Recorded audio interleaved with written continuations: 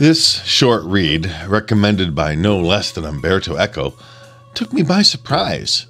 At first glance, a simple French romantic tale, the narrator's abysmal lifestyle and attitude towards the women in his life, his failure to understand the nature of his location, despite his solid but urbane education, his classic angst of accelerating loss of past, and along with this memory, idealism, naivete, understanding of nature's mystic qualities, they all work together to create an ephemeral and powerfully magical read.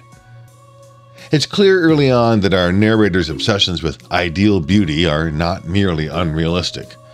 But as he slips narratively from reverie to reverie, spinning in equal parts romanticized memories and fantasies to come, readers find themselves swept along in this emotional dialogue, finding ourselves too often guilty of similar nearsightedness even while we condemn it in the tale. The women, at least, see the world and him clearly enough.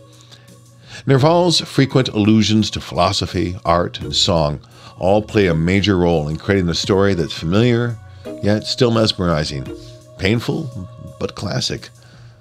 I suspect I will read this many times to unearth more of what Nerval is up to on this level.